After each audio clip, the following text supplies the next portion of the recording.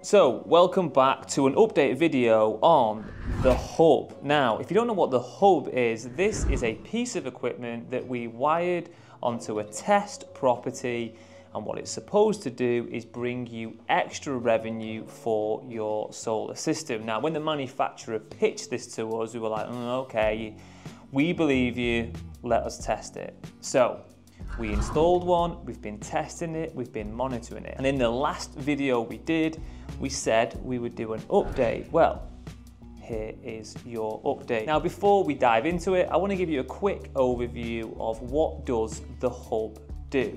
Well, it's all linked to what's called grid services. Now, grid services are essentially using your battery along with thousands of other home batteries to support the national grid. As we move to more renewable energy, what this does is put more strain on the grid because it's off and it's on and it's windy and it's not windy, and they need to balance the grid to stop it from going out of phase or the voltage gets too high, gets too low. When this happens, they call on your battery and say, hey, can you help us out?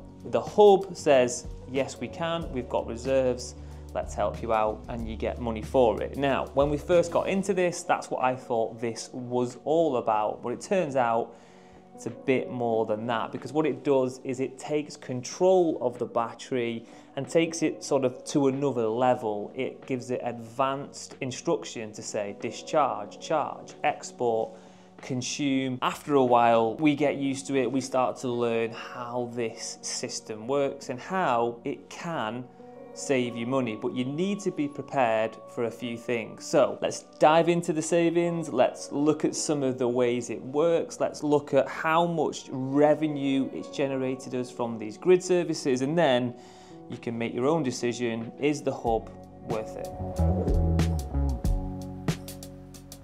So this is the actual Hub app. Now this is where it gives you all the information about what your system's doing in real time, how it's controlling it, and what savings you've made. Now, what's important to know is that the Hub essentially controls your battery. So this is an alpha ESS system and it has its own BMS, its own battery management system, but Levelise has a cable that goes into it, and essentially it's like a parasite, but a nice one, that controls the battery. And therefore it does behave differently to if you've gone from just having an alpha system and then you have this, you'll be a bit like, what's it doing? It never did that before.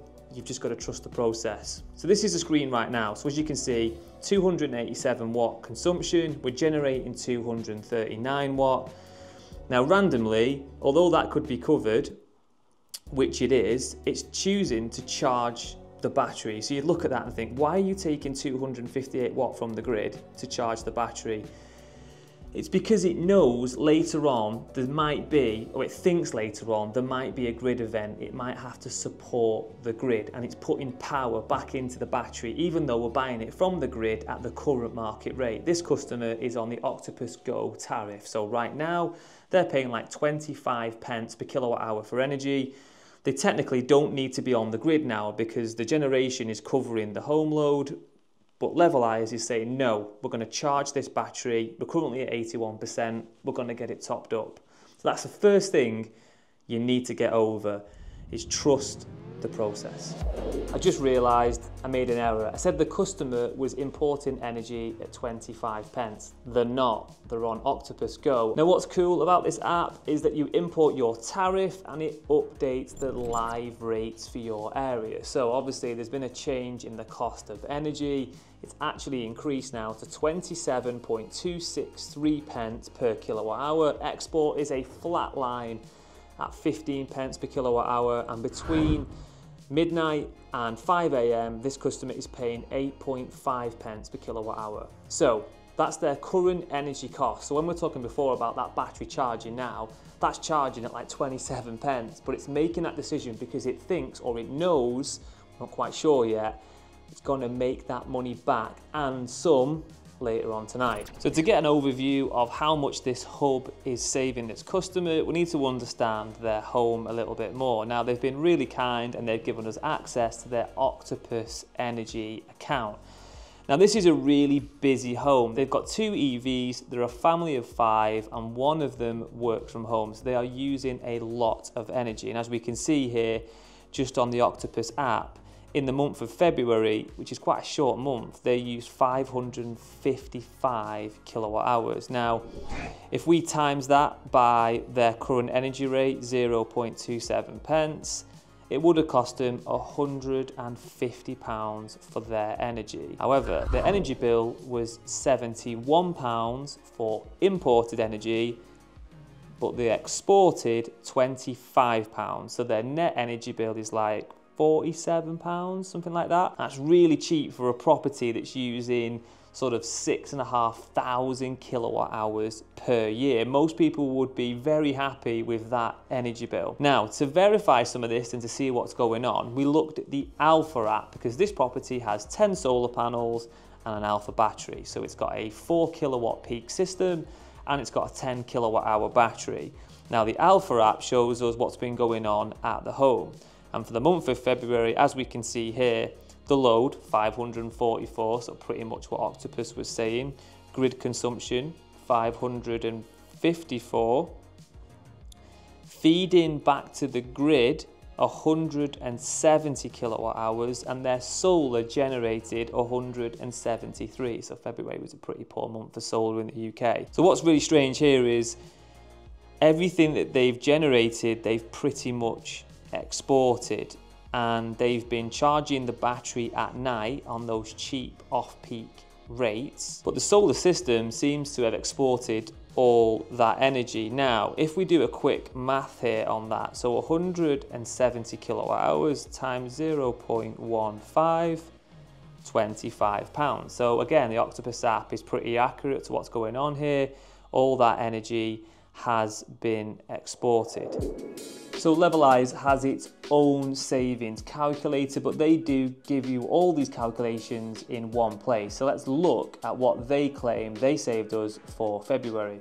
So you simply click February, show savings, and in the centre there it shows us £111.54. Now, just quick maths on this. We know that this customer used 550 kilowatt hours in that short month. We know they generated 170 kilowatt hours of solar, and that's worth £45 if you consumed all of the energy. But what you typically see with solar and battery is you would self-consume on site about 70%. Now, we know they had export, but that was controlled by Levelise, and we saw that in the Octopus app, but it actually breaks it down here for us. So £72 of our £111 savings came from arbitrage. This is essentially buying energy cheap at night and using it in the day. Then we had £26.04 that came from export. Now, I would say before this hub was attached to this Alpha system, it would never have exported that much energy. We see this all the time on this test rig. It's constantly exporting to the grid. There must be an algorithm driving this. It's probably going to be a lot more profitable in summer. So there's no way under normal circumstances it would have exported in February to that extent. We then had £9.61 from flexibility. Now, flexibility is the grid services element of the hub. This is where the grid has needed frequency, it's needed voltage, and the battery has sent it out to balance it. And then we had about another £3.60 coming from efficiency and self-consumption. And this is where the hub provides an additional layer of efficiency. What it does is look at a 3 kilowatt inverter on this battery, and if it sees a 100-watt load, it will make the decision, don't turn the battery on to cover 100 watts. By the time you've converted that energy, fired the inverter up, for 100 watts of energy, it's not worth using the battery. Save that power for later on when we can export to the grid, or when there's going to be a grid event and we can dump more voltage in. So that totals £111.54. Now, if you were to put this against a well set up system, you're probably looking at about a £35 advantage by having the hub. When we speak to the operator of the hub, what they will tell you is bigger systems with bigger batteries earn more cash. This is a pretty small system. It's like 4 kilowatt peak.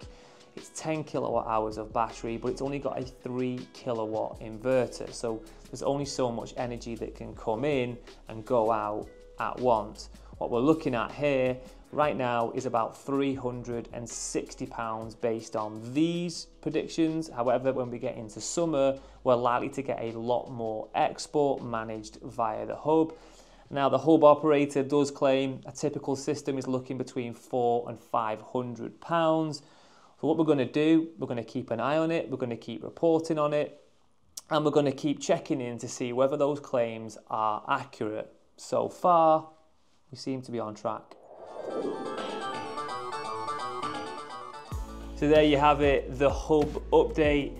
Now, we thought that was pretty interesting. At first, like I said, we were pretty taken back by what was going on with the system. We actually thought it was broke. You've got to trust the process. Now, things you need to know. Well, right now, it only works with Alpha and it only works with Solax inverters. So if you want to have one of these, you need to have it with that system.